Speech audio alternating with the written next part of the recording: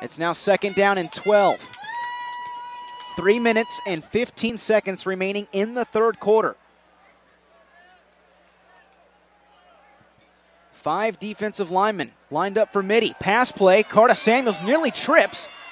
Rolls out near side, finally delivers, pass is caught. Sanfilippo spins away, tackled inside the 10-yard line. Biggest play of the night for Bellarmine. That may be the jump start this offense needs. You know, when we've seen Bellarmine go to the air, they've only gone to the air late in the second quarter, late in the first half. Now they're able to mix it up, and Sanfilippo, what a great spin move. Oh, my goodness.